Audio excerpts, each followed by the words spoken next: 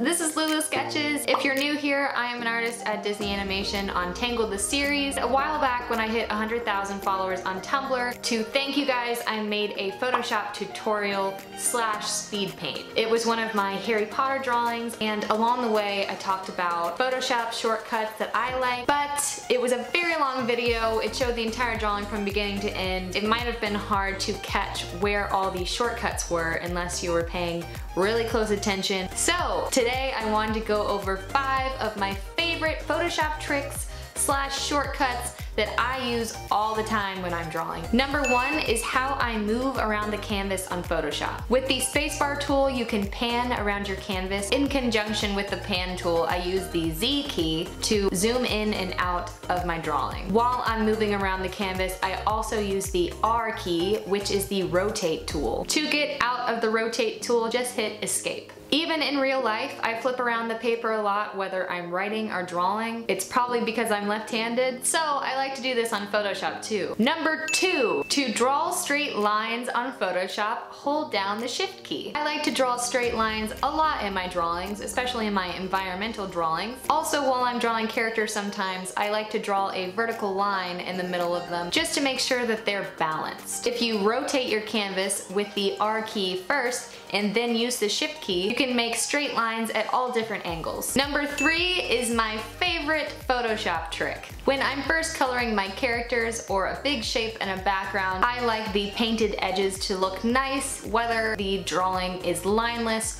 or has lines. When you make a shape with a nice brush on Photoshop, you can't just use the bucket tool to fill in the middle, or it will mess up your edges. So I paint the edges with my favorite brush, and then I hit the W key, which is the magic wand tool, and then I hit select, modify, expand. I usually expand by 2 to 4 pixels, depending on the size of my canvas. Then I use the bucket tool G to fill inside the shape. I use select, modify, expand so much in Photoshop that I set it as my own personal shortcut. I set it to the shortcut Command O because Command O previously was just used to open new files, and it's not a very useful shortcut. Number 4 on my list is flipping the canvas horizontal. Flipping your canvas horizontal as you draw will force you to see your drawing from a different perspective. It will help you realize places in your drawing where things aren't balanced so you can fix them. To flip your canvas horizontal, hit Image, Image Rotation, Flip Canvas Horizontal. I use this tool a lot while I'm drawing, so I set this as a shortcut also. I set it to the shortcut Command Q. Command Q is a default shortcut on Photoshop for quitting Photoshop. This was a useless command for me because I never quit Photoshop. Photoshop quits itself.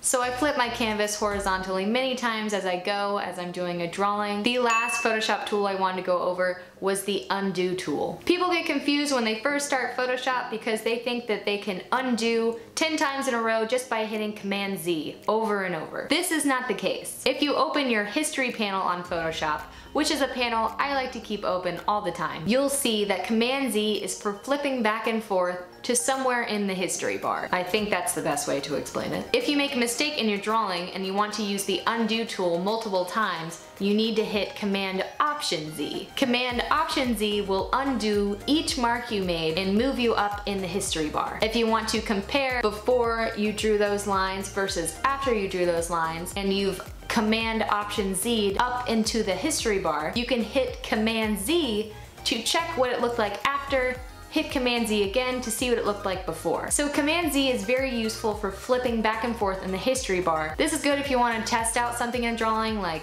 oh, do I want to put the arm here? You can draw it on there, and then Command Option Z back in the history bar to before you drew it, and then hit Command Z again to see what it looks like with versus seeing what it looked like before. This is useful for a lot of things in Photoshop for drawing and painting, and a lot of people don't understand just how the undo tool works. You can also change your settings on Photoshop so there will be a longer history bar. This would give you the ability to undo more times. Those are my Photoshop tricks for today. I hope this was helpful. If you would like more of those Photoshop tricks / shortcuts, I can make another one of these videos because I have plenty of them. If you enjoyed this video, please give it a thumbs up and subscribe to my channel for more videos. Bye!